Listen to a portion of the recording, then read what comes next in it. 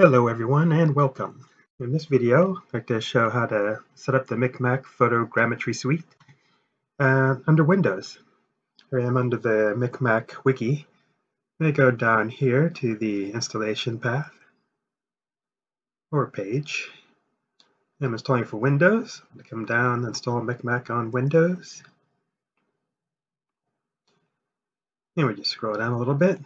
And from Windows, you just need to download the binaries and use them.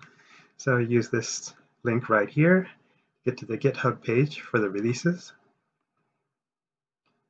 And here it is, MicMac WinZip. Just click on that to download. I've already done that. I have it down here. I'm going to take the zip file and open it up, extract it.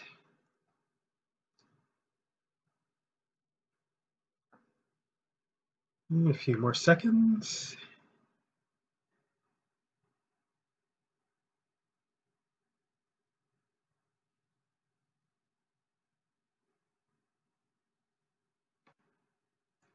All right, and done.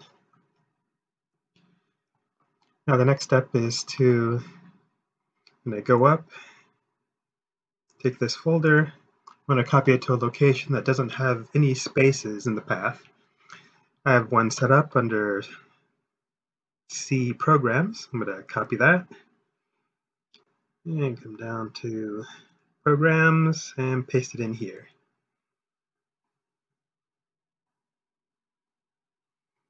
Okay, now that we got that in place, the next step is to set up the paths and the environment variables. For that, we come down to the lower left and right click on the Windows icon and head on up to System. And from here we go to the right over to Advanced System Settings, and we have a little pop-up here. Come down to Environment Variables. Okay, we want to set the user variables at the top. So what we do is come down, we want to set the path. So I select the path and choose Edit. And now that we're in here, we just need to press the Browse button. Come over to where I saved the MicMac binaries, under Programs. And there's a MicMac Win that I just downloaded and extracted. I'm going to choose the bin folder and choose OK. And here it is at the top. So I press OK, OK, and OK to get rid of that. And I can close the settings as well.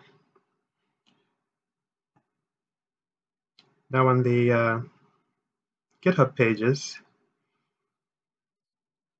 right now that's all set up to go. Let's give it a little try. I'll do a command prompt and type mm3d. And the fact that it ran, that shows that it's working. Now do the next step in the installation, which is to check the dependencies, which isn't probably really needed for Windows, since all the dependencies are included in the zip file. But I'll run the command anyways, MicMac 3D check dependencies. Run that, and it shows that everything was found. Smake, the EXIF tool, and so on. I'm going to close that down. And that's it for the installation. On the GitHub page, they have an extra step. So I'm going to go back here, go to the MicMac section here. And we scroll down here, and we have their instructions for the installation. I'm going to ignore all that, come on down to installation test. And they say to go to this website to get this data set, the Boda data set. And so I just click on that link. Actually, I'm going to open that in a new tab. Right click, open link in new tab. And it's in French. If you were to go to this with Chrome or the newer Explorer, or whatever it's called, Edge, then it can translate to whatever language you like.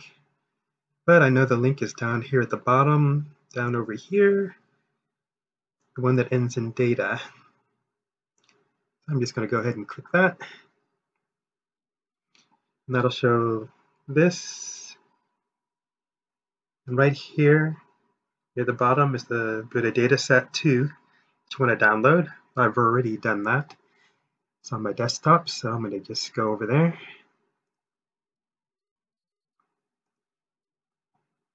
My MicMac downloads. Now the Buddha dataset. I'm going to open that up and extract that. I'm going to put it into the same place as the MicMac. Let's see, that was programs. Oops, I'm in the wrong place. Put it in programs. And the instructions, they expect it to be in the same, within the same folder as MicMac. So I'm going to call it Boda, as they have.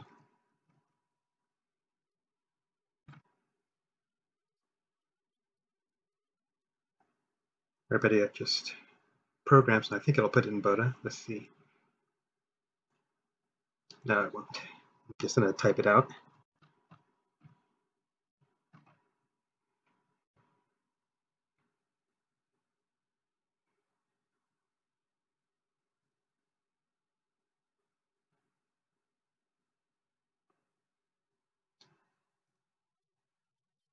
Okay.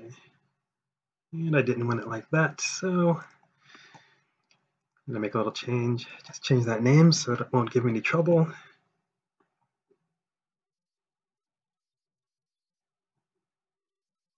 I'm going to cut that, get out here, paste.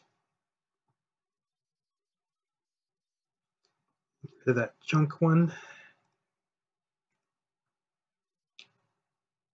Okay, finally there. The point was to get it to the same folder.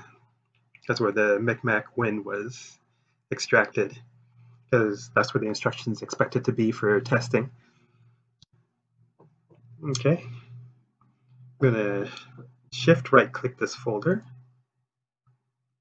and open a PowerShell window.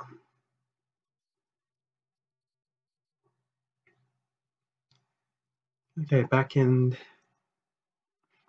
instructions on the GitHub page, they have down here as an example of how to run it. I'm going to copy that.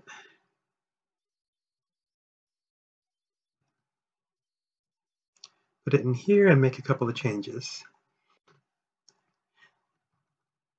For one thing, it expects a shell script, but this is Windows, so it runs a batch. And the folder name is micmac_win. And that should do it, except for the command. Oh, no, that's it. We just run that, and if this runs, that shows that it was installed properly. Okay, it seems to be running. This is going to take about 8 or 9 minutes. So we'll stop the video at this point and show the result at the end. And it's done.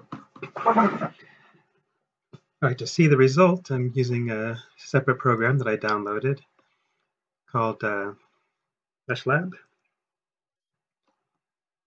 See if I can get to that page from here.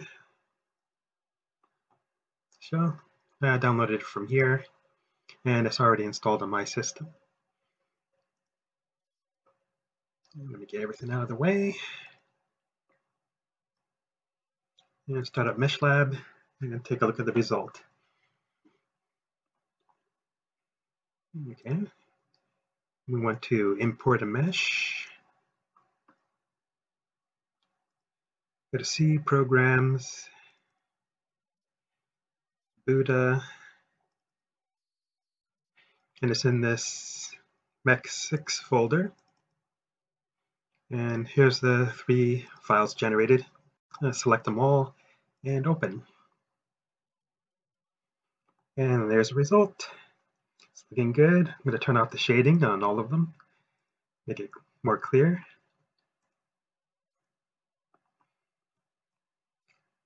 There's a point cloud. Each one of them is about, it's like about 500,000 points.